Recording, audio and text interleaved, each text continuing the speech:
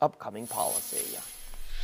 Well, a dad who's from New Orleans is sharing his story about fulfilling his purpose.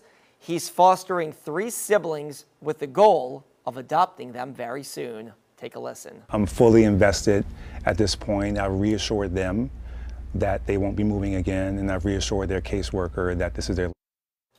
Jason Smith has been fostering the brothers since April. He's from New Orleans, but now lives in Las Vegas. He came to New Orleans this weekend to visit his family with the 3 boys. He's a single dad and says he's decided to do this because he wanted to give stability to the kids who were just looking for a forever home.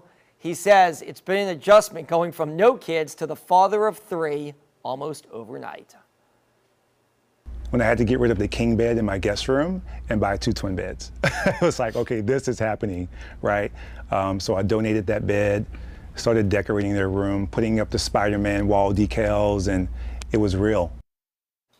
Yeah, another part of this, he says, is he's doing it in part to honor his dad who recently passed away because he feels like he's passing along a legacy. He says he wouldn't change any part of this experience.